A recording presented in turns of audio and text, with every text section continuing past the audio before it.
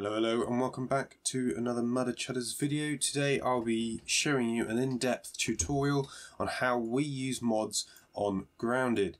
So this is the updated one because a lot of you can't be bothered to look at what we've been replying and look at our previous videos. So I thought I'd make this one final video on how we do our mods and then that'll be that. So the main four that we use are the Command Injector, the Unreal Model Viewer, the Cheat Table, and Fling's Grounded Trainer.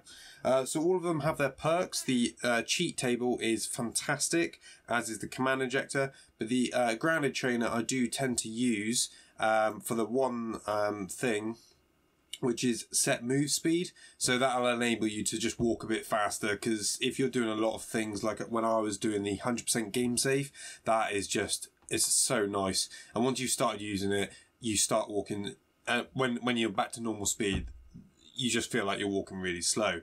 So the first thing is we're going to just open Command Injector. So if we just do that, select a process and then click main and then inject. You should see in the bottom top left corner 4 boxes arrived. There we are. And then just a quick test, press the tilde key and just you can see that you've got a console on your Grounded. The next thing is Grounded Trainer. So if you just click yes, you get a screen like this.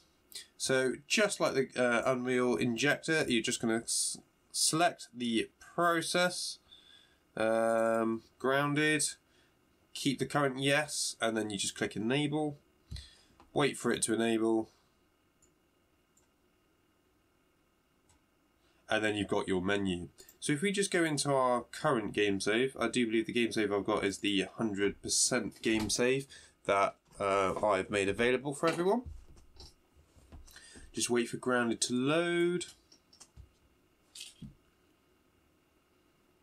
Okay, so we're in the game. So if I just turn on God, just in case something comes and attacks me. Right, so time speed 100. Let's just make it daytime so it's easy for everyone to see.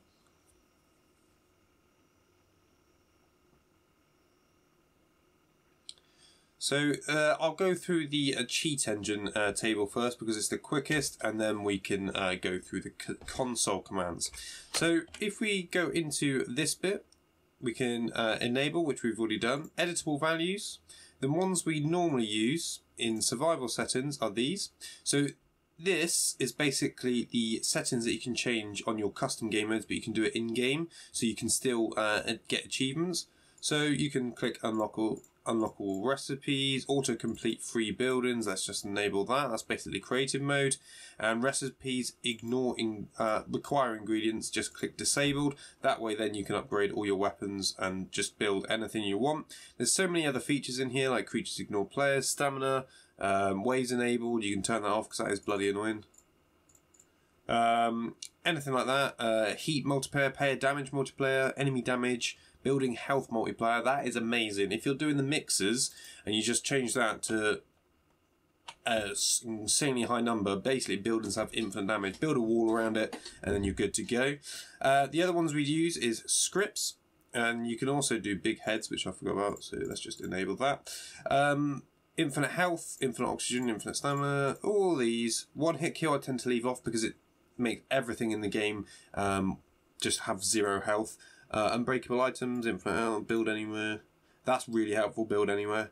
Infinite analyzer, free crafting, remove depth of field. As you can see, it just went from blurry to non-blurry, and infinite jumps. So now, if we go back to the game, you can see infinite jumps is enabled, no blur. And what I mean by the recipes require ingredients, so see, if we were just to go to the workbench, for example, build it, it's instantly built, and then we can go into that.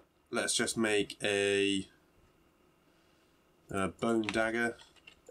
There you go, didn't even need anything. Let's do a smithing station as well. Where's that? And then like that, we can just press space, There you go. Fully maxed out dagger. Well, I don't know why you'd need that, but there we go. Right, so that is that one. So the main one, which I'm pretty sure most people are interested in, is the commands now. So what we do now is if we go into Unreal, select the C drive, program files, scroll down, Windows apps, and then main, Microsoft.main, select folder, click OK, and then you get this view. Alright, so there's two ways you can do it. You can either just do flat view, which I normally do. So say you're looking for the trinkets, how do you spell accessories? There you go, so you got them there. You're looking for anything with BP underscore, and that means you can spawn it in. So this one here, so say we wanted to spawn in the currently unavailable web trinket. As you can see, it says invalid 1645. Let's say we wanted to spawn that in. So what, you don't really need to pause it. I just press the tilde key and that enables you to go anywhere on your computer.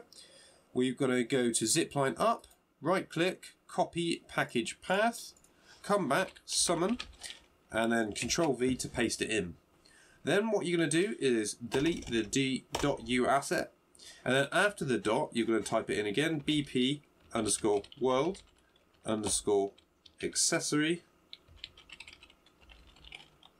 underscore zip line up, and then you're going to do underscore C, boom, and then it spawns in and you've got it. This works for anything, so say we wanted to do the creatures. So normally if you are looking for creatures, just go to game, blueprints, creatures. Let's say we want to spawn in a black widow. So you found it here, base or blah blah blah blah, spider black widow, copy path, T, summon, Control V, delete the .u asset, and then BP underscore spider underscore black, widow underscore C, enter, and this little bastard arrives. Oh shit, turn on infinite damage, and hiya, there you go. Boom. So that is incredibly useful. So if you've seen my previous video, you can't even trash them. If you've seen my previous video on how we got the gold things, just look back in one of our videos, how to get all gold cards. It's somewhere over there. There's like a rock on the other side of the fence. If you spawn them in, they just instantly die. You pick them up and eventually you just unlock all the gold cards. And on some of these, as you can see, I've got very low kill things. That's because when you kill them like that, it doesn't actually count to your kills. So if you're like me, where you don't really necessarily, I know I've got a couple here, if you don't necessarily want ridiculous numbers of how many you've killed, like that 439, that would be a good way to do it. So that is basically that. That is how you summon things in now, and the mods that we use. The downloads will be in the description. I forgot where we got them, so I'll try and find them. If not, they'll just be Google Drive links for our Google Drive for you to download them. I hope that's been informative. Any other questions, please comment below. But if it's a comment, if it's a question on how to use it, which I've explained in this video, without sounding rude, I am just going to ignore them, because what we found is a lot of our videos, people don't watch and then ask a question that's answered in the video in the comment section. So hope that's been informative. Thanks very much for watching. Please watch our other videos on Grounded, subscribe, and I'll see you in the next one. Cheers.